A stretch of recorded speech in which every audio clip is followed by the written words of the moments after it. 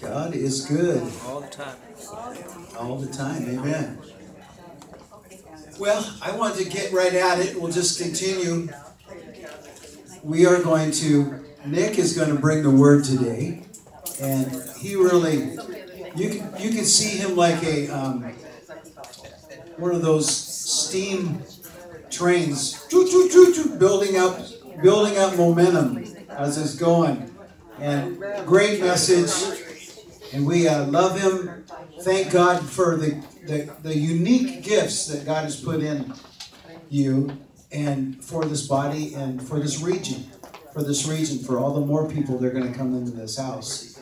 And we are blessed to have you bring the word today again. And know that that you're loaded and ready to go. And we love you. God bless you.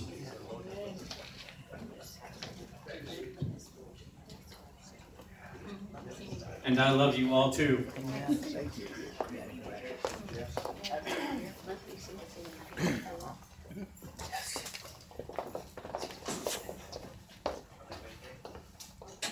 Go ahead. You're good to go, Pastor Tim. Yeah, I just want to testify that Nick and I went out for breakfast yesterday, and we started at 7:30, and we finally took our last bite at 9 o'clock. It was starting to get cold, but we just preached to one another during all that time. The man he's like filled up with the Word of God. He would say something, and all of a sudden that would trigger something in me, and I'd just go off. And then I would say something, and then he would go off. And man, you know, if we weren't sitting down at the table, man, we'd be jumping around. So, Amen. Amen. Yeah. But he's a fun guy to be with, and he is a man of the Word of God. He's filled up with the Word of God. So I just soak it all in. And this is actually part 2 because he couldn't preach everything that was inside of him on the first service. So, amen. I'd have to say true to that, brother. You know, because there's always more. You know, for me, it's there's always more. You know, it's like he'll give you a little bit, and then all of a sudden it's like, oh, well, since I gave you that much, there's a whole lot more for you. Yeah. You know, and for me, I'm fascinated with the Word of God. Come on. You know, I probably think about it more often than I think about anything else. When I'm busy walking out the car, I'm thinking about what I just read. Amen. You know, and it says that we should meditate in it day and night. That's right. Amen. And it's all part of renewing our minds. And we all start somewhere, and it's always the beginning. And it doesn't matter where exactly that beginning starts. We all start somewhere. And when we don't know where to start, all we have to do is ask Him, and we'll know where to start. I thank you, Lord Father, for this part 2, as Pastor Tim said, this second service that we were having. And I know that we're still hungry and we're still thirsty because it keeps on growing inside of us, and it won't stop because you put your Holy Spirit in us. May you expand that hunger and that thirst even more, so that once we get done with here, we'll want to go have more. And that may we also keep growing in your name. Amen. Starting with Romans 8, I'm going to read the first 11 verses. There is therefore now no condemnation to those who are in Christ Jesus, who do not walk according to the flesh, but according to the Spirit. For the law of the Spirit of life has made me free in Christ Jesus from the law of sin and death. For what the law could not do, and that was weak in my flesh, God did by sending his own Son in the likeness of sinful flesh. On account of sin, he condemned sin in the flesh, that the righteous requirement of the law might be fulfilled in us, who do not walk according to the flesh, but according to the Spirit. Those who live according to the flesh set their minds on the things of the flesh. But for those who live according to the Spirit, the things of the Spirit. For to be carnally minded is death, but to be spiritually minded is life and peace. Because the carnal mind is enmity against God, for it is not subject to the law of God, nor indeed can be. So then, those who are in the flesh cannot please God. But you are not in the flesh, but you are in the Spirit, if indeed the Spirit of God that dwells in you. Now, if anyone does not have the Spirit of Christ, he is not his. And if Christ is in you, your body is dead because of sin. But the Spirit is life because of righteousness.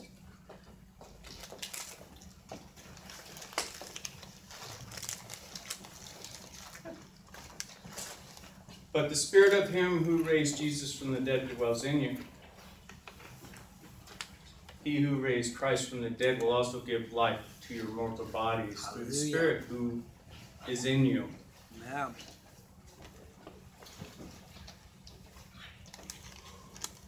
In our walk with the Lord, we often have to renew our minds because we consistently have an old way of thinking. And we have to fight it every single day. And just know that we have to keep our eyes on knowing that the victory was already done. And we stay focused. But we often get distracted because of situations or circumstances or at work, or it could be anywhere that you're at. Or you could just be walking down the road and all of a sudden a thought pops in your head.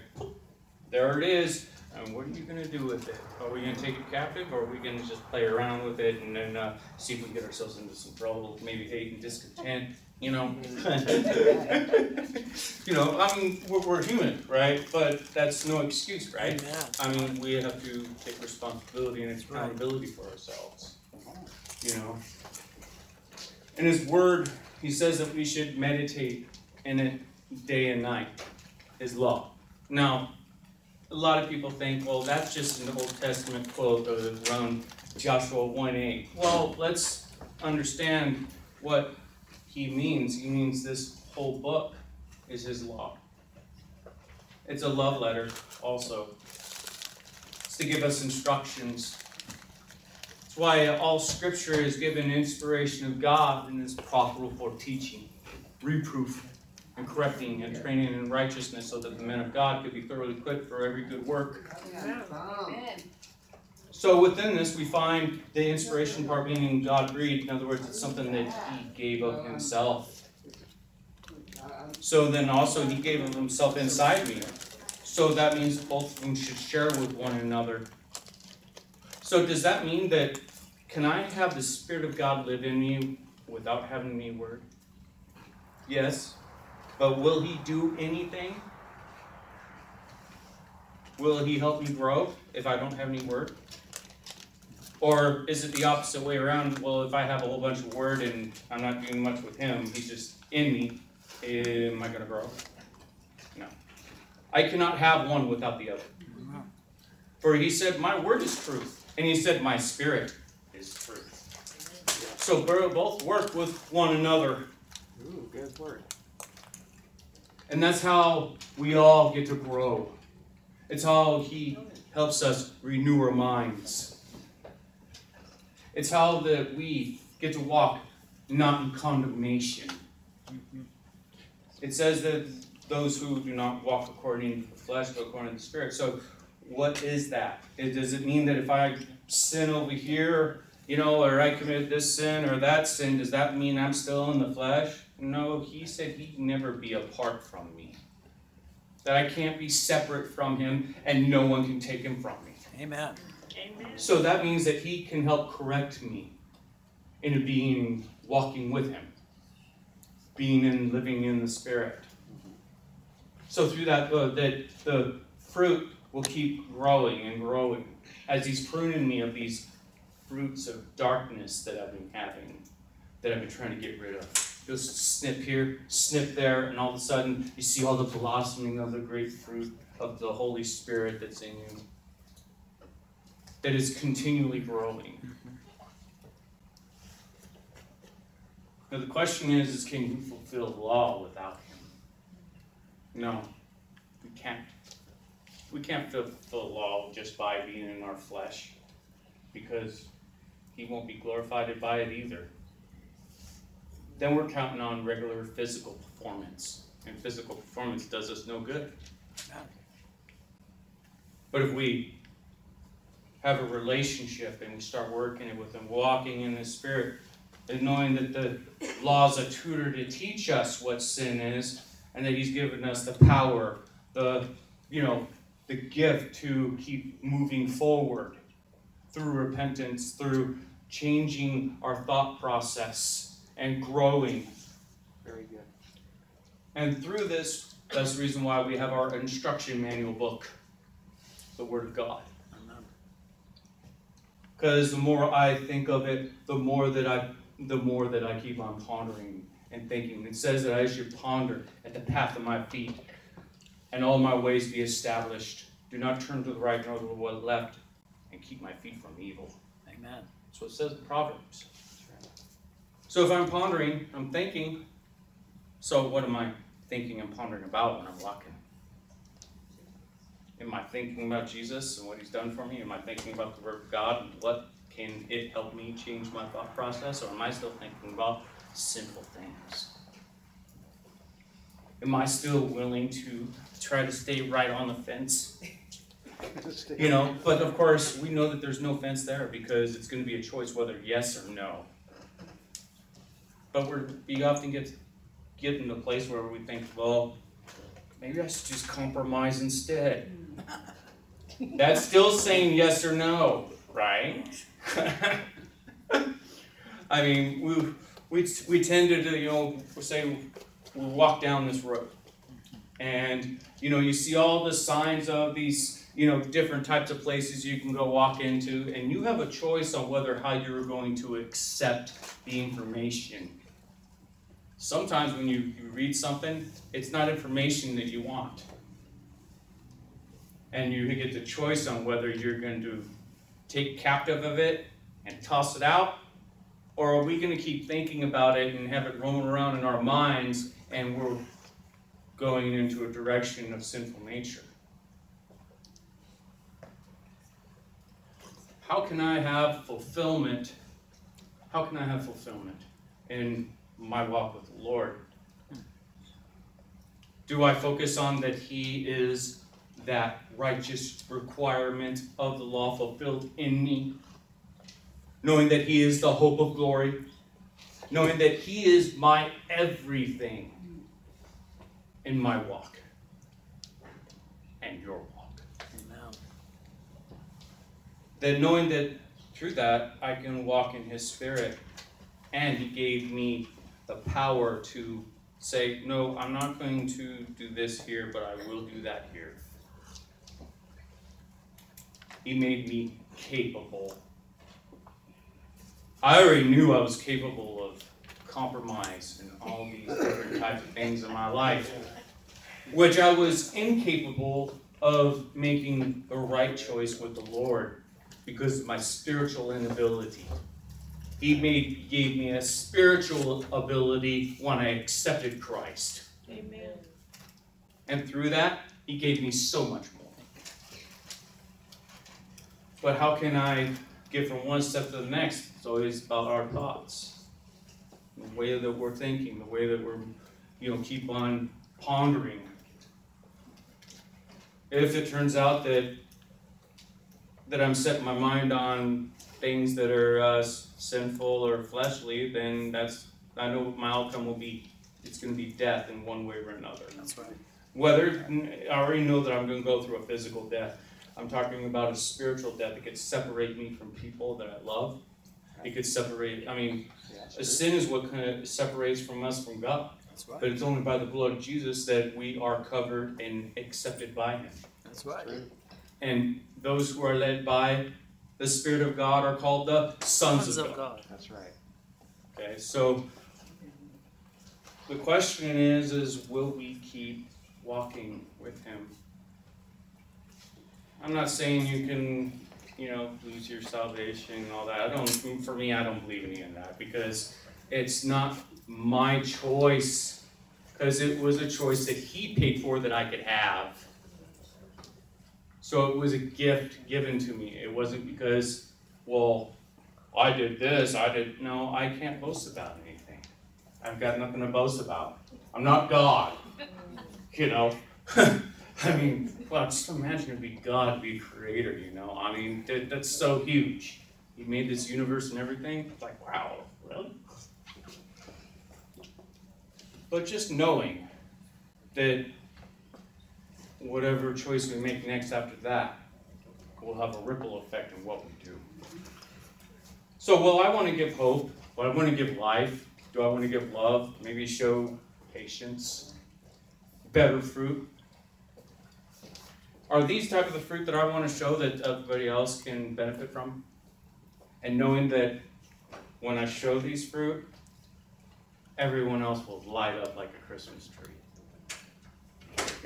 At least that's what I think. I mean, you could just see when one person shows joy, it's like this automatic, chain reaction type deal. Everything so into joy. It's like, next thing you know, you're just laughing, and all of a sudden, everybody else starts laughing. It's like contagious. It's the same thing when you're in the Word of God. I can't get enough of it myself. Amen. Once I get started, it's like, oh, yummy. This is so good. It's almost like eating pizza. Seriously. I mean, I just get so excited and just into it because it's like, wow, I get to know more about Him and I get to know more about myself because He gave me an identity. Because I'm walking with Him and He's showing me, you know what? This is how much I believe in you and this is how much I love you. Very good. I'm thinking, wow, Lord, you really love me. And you know what? I am so in love with you. Wow. I mean, it's just amazing just to know that you have everything that you could ever hope for. And all you gotta say is, yes, Lord, have your way in me. Amen. But of course, we know it's just not that simple. We can say yes in one hand and then turn around and say no in the other. Because that's the way that we often think, because we're always shifting. We're always thinking. Sometimes we do things out of just habit, out of nature. Well, He decided to do something else different. He goes, you know what? I'm going to give you a new nature, and through that, you're going to have a whole lot more of life. Very good. You're going to have a whole lot more love. And you're going to have a whole lot more blessings that you can count right after that. Oh, really? I'm going to walk in blessing, and I can count each and every one of them. And then I can count it all joy when I go through this trial or this tribulation, because why? It's the testing of the faith that's given to me. And through that, I get to walk with Him. And, there's that distraction. There's that test right there. Oh, you know what? I can't see it yet, but I'm going to believe. And I'm going to walk and know that my mind is thinking about what the Lord wants me to think about. If I'm not thinking about this, then I'm surely going to wander thinking about other things. So those who are in the flesh cannot please God. Well, what about without faith? It's impossible to please Him. That's what it says. So with faith, now faith is something that has been a given gift to all human beings. Someone that doesn't believe in Jesus Christ has faith. It's a God-given gift. It's something that's put in every single human being. And they get to have the choice on where they're going to put it. And of course, they'll make the other choice. They won't choose Jesus until God decides to choose them first. And often, we think that, well, ain't I got a free will? Don't I get to have a say so? I'd say that the choice that was given by the price that was paid for it. So my question is was it your choice in the first place, or was it God that decided to pay for the choice for you? I'd say, yeah, he paid it for me because he decided, you know what, you're worth it. You just keep walking with me, and I'm going to show you much glorious things before your very eyes. You'll see miraculous things, and not just outside of you, but in you. Amen. Because in you is the hope of glory. My Son, Jesus Christ. Fully well knowing that I'm not in the flesh because he's a part of me. And I'm a part of him. We abide in one another. We live in one another. Doesn't matter what choices I make, because I know that his grace is still upon me, no matter what. He loves me no matter what, and he's just going to show me all these great things. He's going to show me such wonderful things about changing the way I think about things. It's nice to not feel so distracted from having lustful thoughts all the time, or hatred thoughts, or contentions, or jealousy thoughts. Knowing that it's under control. Because it's a fruit he gave, self-control. That's good. What else is there? Oh, there's a whole lot more. There's more to this fruit that he's giving. The fruit of the Spirit. Such of joy. We also got patience. How come is it that even a human themselves doesn't want to wait? Because all they want is right now. I want it right now because I can't wait and I want it now. Well, you're just going to have to wait. Well, I feel so impatient about it, but I want it right now. Well, it's not going to be ready for another 45 minutes, so you're going to have to wait. It's Burger King. I mean, it's like it's in the oven. It's cooking, right? I mean,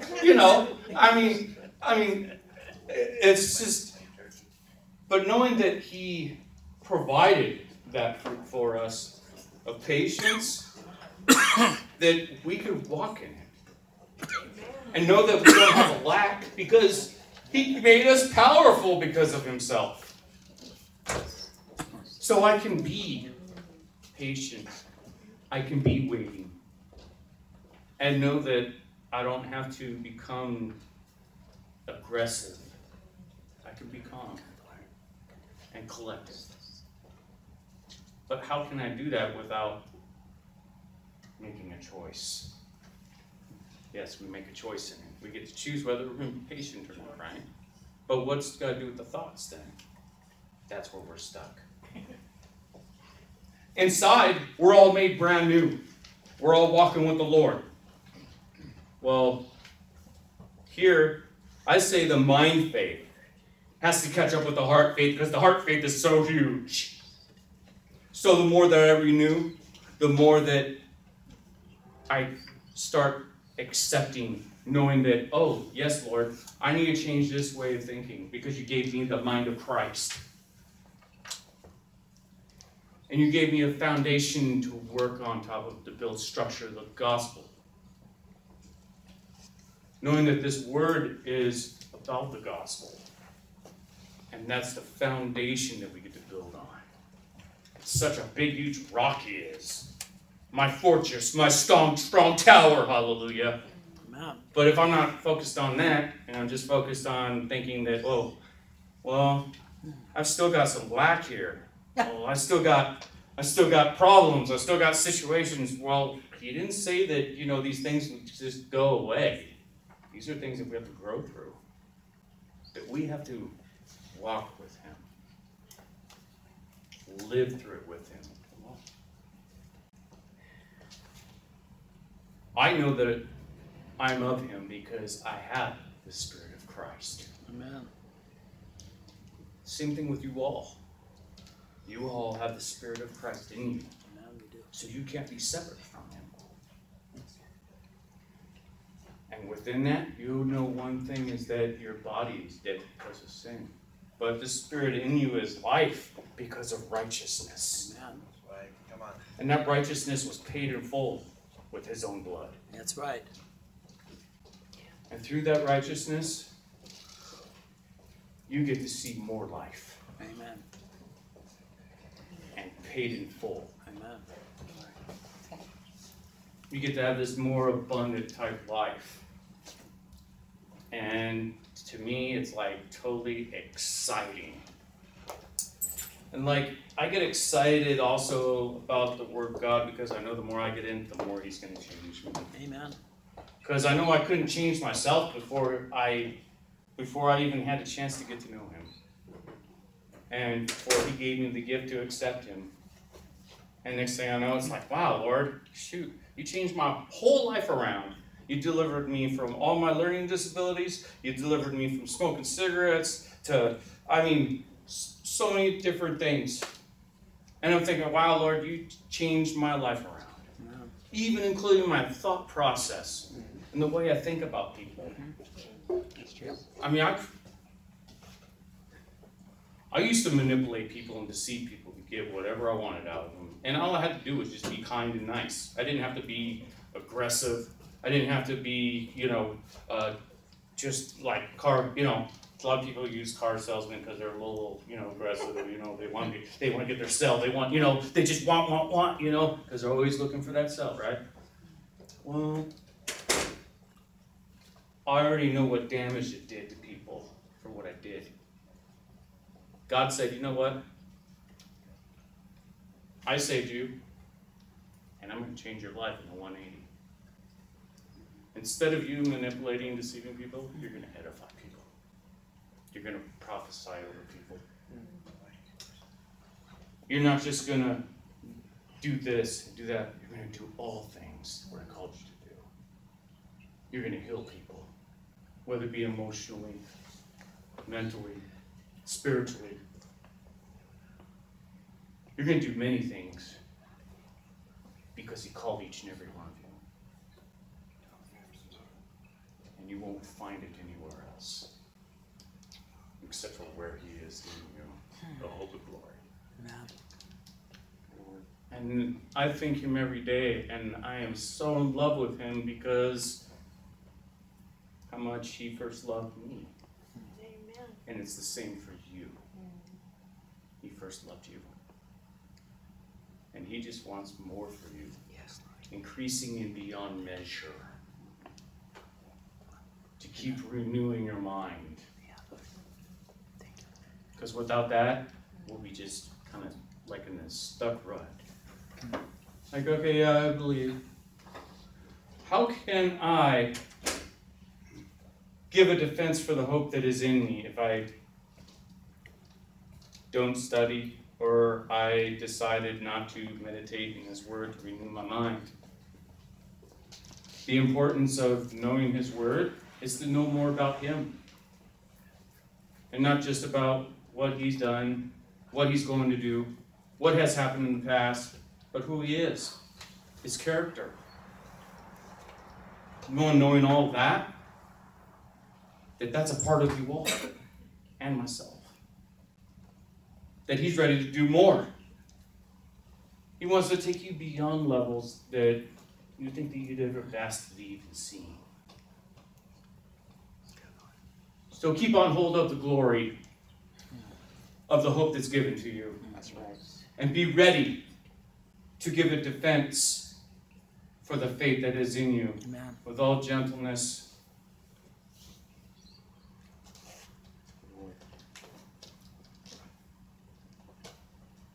And through all of this, walking with Him and renewing our minds, Yes. He'll give life to our mortal bodies because He raised Him from the dead. Yes, He did. Jesus spoke. He was getting ready to raise Lazarus from the dead. he spoke one thing. He said, I am the resurrection and the life. He who believes in me will never die. Amen. Really, never die. Of course, he was talking in a spiritual sense, but I do also believe that he was talking about our mortal bodies and giving it life, and with that resurrection power when he was speaking. To me, it's just amazing. He knew beforehand, even knew beforehand when Paul decided to write the Romans letter, when he decided to write that, because it was so inspired by him that he knew that, yeah, this is right. Yeah, this is right here. This is how we're going to orchestrate this right here, so that way, we can get the mindset all ready, and that way when something comes your way, you can just go over there and stomp right on and be like, yep, I got faith, and you're going to move from here to there. And I'm not going to be distracted anymore. I have the mind of Christ, and I keep on growing in it. And I'm going to build more structure on my foundation, because I got this big, huge 4-story house building that I want to build. But I got to get more into that Word of God to get it. So keep on being hungry. Amen. Keep on being thirsty. Don't stop. Amen. Keep eating, keep drinking. Because you won't ever want to stop after that. That's right. You always want more. Amen. Because it just tastes so good. He said, taste and see that the Lord is good. That's what he said. Well, I love tasting him.